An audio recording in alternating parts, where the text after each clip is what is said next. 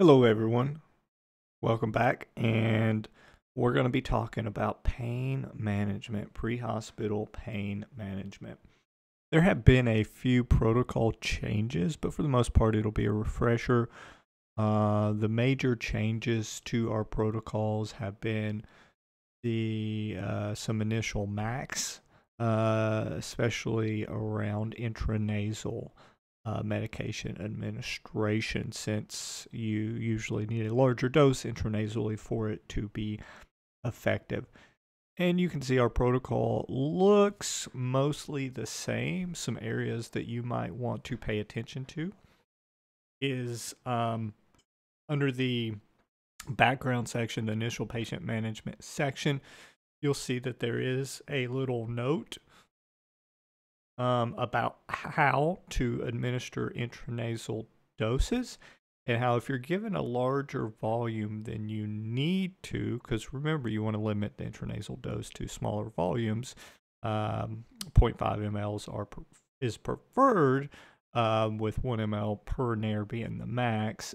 This is just telling you that you can administer half of the dose initially if it's over the max intranasal volume, and then wait a few minutes to give the remainder, just because if you give too much at once, then it's going to just drip into the posterior pharynx, instead of going where you want it to in the vascular area of the nose.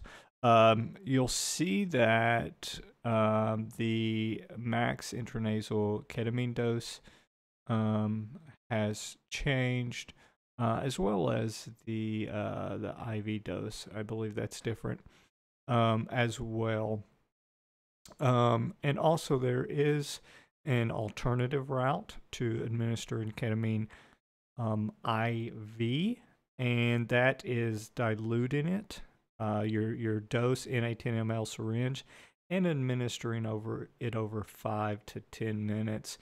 Now, ideally, to avoid the psychoperceptual effects of giving it too fast, it would be best to administer it via IV drip.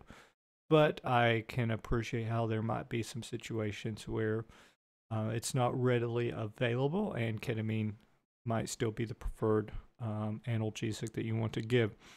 Now, what I'm hoping to provide you in this training is one, more comfortability, familiarity, and to kind of change the paradigm a little bit if you're not already in tune with this paradigm. And that is of a multimodal strategy to treating pain. So it can be hard with all of our different options for analgesic strategies that we provide, to determine which one's best. And I think that the answer is that there might not be one single medication that is the best. Okay. Now, a multimodal strategy involves using moderate doses of different agents. Then you can maximize the efficacy and minimize the toxicity. Or historically, we've treated pain with just these very large doses of single opioids to get any pain relief. Now, a multimodal therapy, when I say multimodal, I'm meaning we're given an opioid and we're given an NSAID, or we're given an NSAID and an acetaminophen and an opioid. So it involves administering more medications. This can be confusing. Why are we using all these when we can just use one? But there's a very large basis for this, evidentiary basis, confirming that multimodal therapy is reasonably robust. There's a lot of randomized controlled trials now largely performed in operative and post-operative patients. Now, the situation is going to dictate what you give, and we're going to briefly talk about what might be better for certain particular situations. Much of what we're talking about is came from an evidence-based guideline for pre-hospital pain management. They provided some recommendations, and we'll talk about some of the strategies that they recommend. So the first thing to decide is, what is our goal in pain management? Well, first of all, our goal is multimodal options to treat pain, because if we use different things, all right, the pain comes from different etiologies, all right? So we're using these different medications that might treat certain types of pain better than others, but mostly it can be difficult to determine what analgesic is going to be more effective for that pain. And it's got to be based on the pain severity, the patient's history, the hemodynamic status, and the choice of the patient. Some patients wouldn't want an opioid unless we do all of this. So we come up with a strategy based on severity, history, hemodynamics, patient choice, unless it's contraindicated or the patient refuses. So I do want to talk about pain management disparities. Okay. There are a lot of different studies looking at how patients of different genders, ethnicities are treated when it comes to managing their pain. Now, I'm sure you can guess, but white patients are significantly more likely to receive opioids for long bone fractures, and pediatric patients were less likely to receive opioids for acute pain. White patients are more likely to receive opioid analgesics in the emergency department or at discharge, and they're less likely to receive NSAIDs. Women, compared to men, are significantly less likely to receive opioid analgesics. So there is a disparity when it comes to managing patients' pain. And I think that it is important that we maintain that awareness when we're treating someone's pain, to kind of cross-check ourselves and our partners to ensure that we're providing pain management similarly to certain demographics as we are others. Now, pain management in children is an emerging topic. They are even developing performance metrics based on what children's pain scores are and whether or not EMS treated their pain. Not only are we less likely to treat pain in children, but we're actually less likely to document pain as a symptom, and very few actually receive any form of analgesia. It is worse for minority pediatric patients with long bone fractures. In one study, it says that minority children were found to be more likely to receive any analgesic and more likely to achieve 2-point or greater reduction in pain compared to non-Hispanic white children, but were less likely to receive an opioid or ultimately achieve optimal pain reduction. Now, a lot of the problems, I think, surrounding pain management in children is due to some myths. Common myths about pain in children is that infants can't feel pain. Some people say that children experience less pain than adults. Some say children will that they recover more quickly from pain. And some people think that opiates always cause respiratory depression in children. And if that's something you've heard or something that you prescribe to, then that is wrong. Now, can we evaluate how much pain a child is in? Well, the answer, of course, is yes. There are different pain scales based on the age. So the FLAC scale was developed for kids less than 4 years old or for older children with developmental delays. This involves looking at mostly motor activity. So, we're looking at their face. The F stands for face, L, legs, A, activity, C, cry, and the second C in FLAC is consolability. So, obviously with the face, if they are clenching their jaw, quivering their chin, then they would score a 2, which is the highest that you can get on the FLAC scale. If they're kicking or drawing their legs up, then that also gets a 2. And I'll let you pause it and look at the rest of this scale so that you can become familiar with it to kind of quantify how much pain a young child is in and determine whether or not they need pain management. Now, something that you're probably more familiar with in terms of pain scales is FACES, which was developed for kids ages 4 to 12. And that's your typical facial pain scale, where the red face that's frowning is the worst pain, and the dark green that's smiling is the least pain. There are also pain scales for patients with dementia, the Abbey pain scale and the PAINAD. There's no I. PAINAD.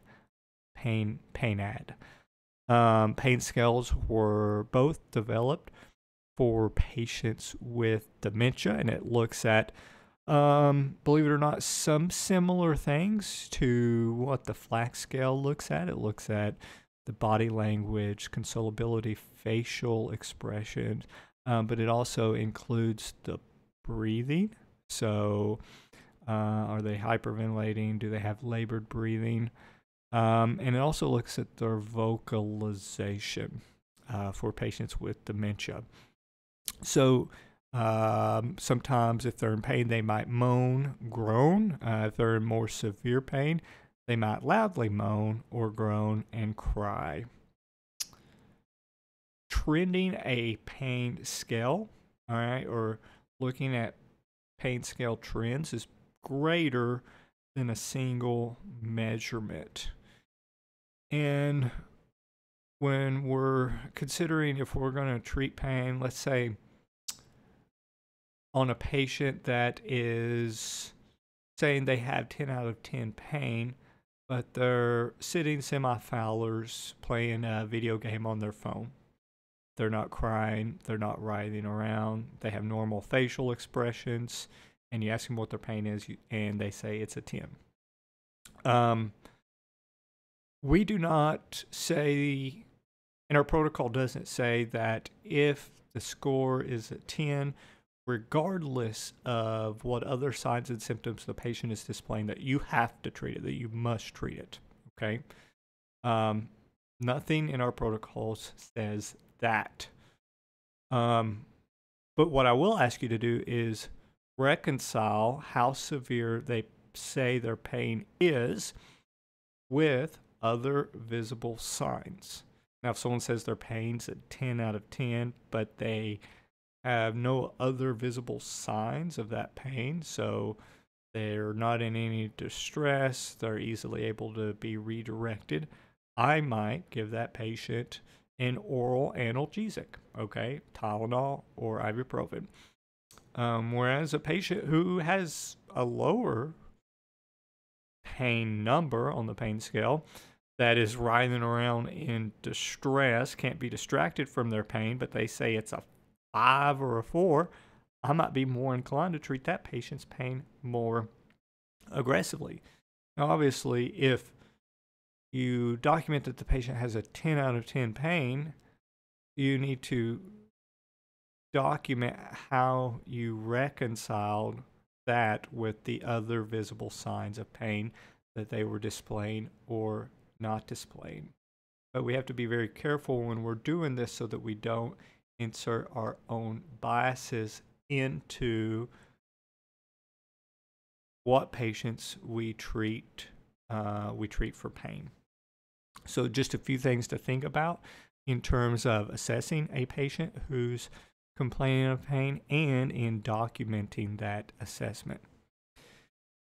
Now, I believe it was NASIMSE, National Association of State EMS Educators, that came up with this guidance document. Maybe it was NASIMSO. Either way, it was one of the NASIM something. Their number one recommendation. So what they did was they come up with these clinical questions saying, if you have this patient and or this patient, how should you manage their pain? What route, what medication, what dose? And they came up with these treatment recommendations. So the first question deals with, should you, if you've got a pediatric patient in pain with no IV access, should you give intranasal versus IM or IV analgesia? They recommended in favor of intranasal fentanyl over intramuscular or intravenous opioids in the treatment of moderate to severe pain in pediatric patients prior to IV access. And I will agree with that statement that it is perfectly okay if you have, let's say, a pediatric patient with a single long bone fracture, stable vital signs. Maybe you're evaluating them on the FLAC scale, or if they're older than 4, you're evaluating them on the FACES scale. I think it's entirely appropriate to treat them with intranasal pain medications with close monitoring for any respiratory depression or hypoxia, which would be a part of respiratory depression. So, because you don't have to start an IV, you're not trying to restrain this kid who's possibly afraid of measles, which could likely or possibly exacerbate their injury and their symptoms. So, let's talk briefly about intranasal medication administration. I think the biggest question we have to ask is, does it even work? It is problematic given intranasal medications because the dose is different than what we're accustomed to giving. We have to give larger doses in smaller volumes. Now, fortunately, I think the concentration of ketamine and fentanyl that we have works well both for intranasal and intravenous and even intramuscular administration. Okay, and I'm going to show you how this works out. But in general, the evidence for intranasal medications, intranasal pain medication administration, is the largest in kids because almost regardless of what concentration you have, the dose will be smaller because you're given less of it. So it is usually easier to give the intranasal medication in kids. All right. Now, when you're giving intranasal pain medications, you want to, of course, split the dose, use both nostrils. If you're given a larger dose, or which would give you theoretically a larger volume, give it in small aliquots spaced a few minutes apart until you reach the initial desired dose. Okay. Another thing that we might mess up when we're given medications intranasally, the medication needs to atomize. So in order for it to atomize, you have to give it faster than you would expect. We're not slamming it, but we're also not trying to slowly push it in. Your technique matters. So when we're given this, you want to administer it towards the ear on the same side. There's a vascular plexus and there's a bundle of nerves that penetrate directly into the cranium. And if you direct it appropriately, then it should hit those nerves and provide a faster effect. Also, there is 0.1 milliliters of dead space in the atomizer. Why does this matter? As we'll see here in just a second, if I am, let's say I'm given 50 micrograms of intranasal ketamine, and I am pulling up, let's say I pull up an ml. I'm given 50 milligrams of intranasal ketamine, and I'm pulling up a full ml, which should be 50 milligrams, correct? If the concentration is 50 milligrams per ml. That means that there is 5 milligrams in each 0.1 milliliter. So because 5 times 5 is 25, and then that would be 0.5 mLs, and then times that by 2, and that is 1 full ml.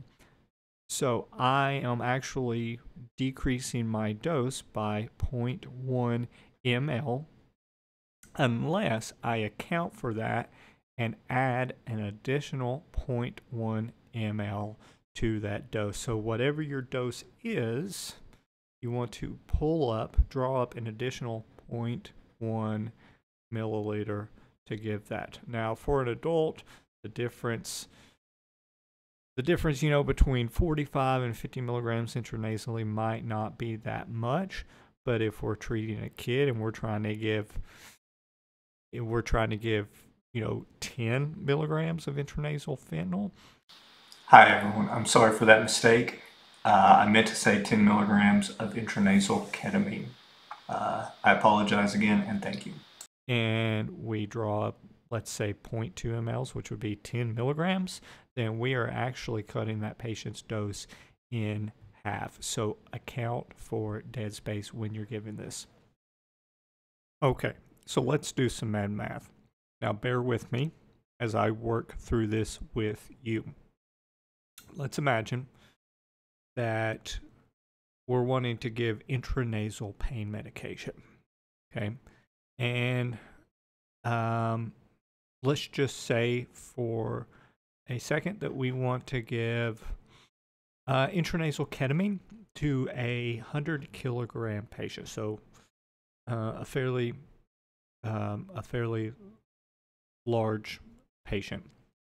Now our dose of intranasal ketamine is 1 milligrams per kilogram intranasally. So that would be 100 milligrams. Okay, so that would be 2 milliliters. However, the max initial is 50 milligrams. Max initial is 50 milligrams. So that'd be 25 milligrams per nair or 0.5 mLs per nair, because we want to give a full milliliter because the concentration is 50 milligrams for every milliliter.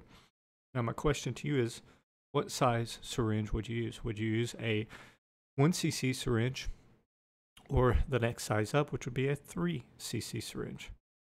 Well, I would want to use a 3 cc syringe, and I'll explain why. And you might want to know why, because if we're given a milliliter, I can use a 1 cc syringe and draw it up to 1 ml. Problem is, we have to account for 0.1 milliliter of dead space. So I would actually need to draw up just a little bit more. And then, for intranasal ketamine, I'd be given half a milliliter per nair.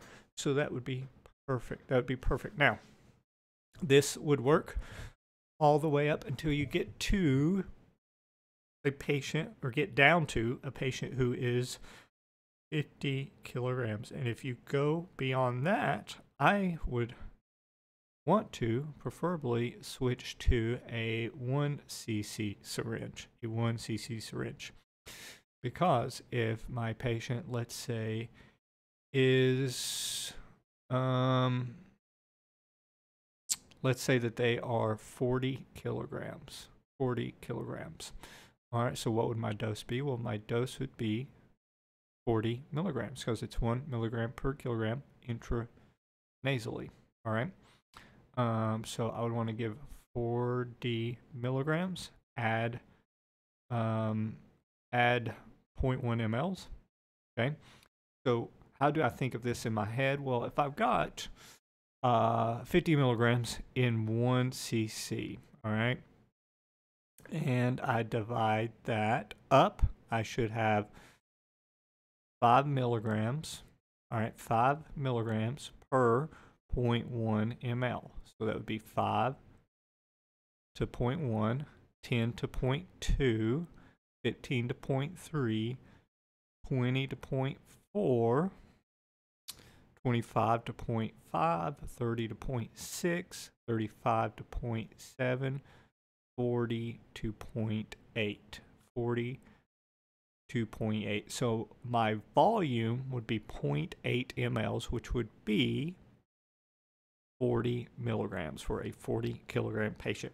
And I want to give an additional 0.1 milliliter, so I would give 0.9 because there would be 0.1 mLs of dead space. Now, if I am giving fentanyl, for the most part, it is 50 mics per ml. My max initial is 100 mics. All right, so it's kind of the same thing, right? However, my volume is going to be higher because if I've got a 100 kilogram patient, if I've got a 100 kilogram patient, my dose is going to be 100 mics because my max is different. So I would be given 2 milliliters to that patient. So then I would want to use a 3 cc syringe. If my patient's 50 kilograms, my patient is 50 kilograms, 1 mic per kilogram would be 50 micrograms, okay, which would be a full ml plus the 0.1 of dead space. So again, only when they would get below 50 kilograms would I need to go to a 1 cc syringe. Something to note with any intranasal medication administration is that it does take a little bit longer to work, all right? But the good thing about intranasal medications is that they're very safe. It takes longer to get to a therapeutic threshold, but you rarely peak above the respiratory depression threshold when giving medications intranasally. So it is safer, it takes longer to work, but it also generally stays in the system longer than, say, would intravenous analgesics. So it'll take some time to work. So if I think I'm going to give it, then I want to give it early. But the good thing is that it shouldn't take me as long to administer it intranasally. So however many minutes you think it would take you to start an IV, 2, 3, 4, 5, I don't know. It depends on if you get it the first attempt or not. I could have already had the medication given intranasally while someone else is starting an IV.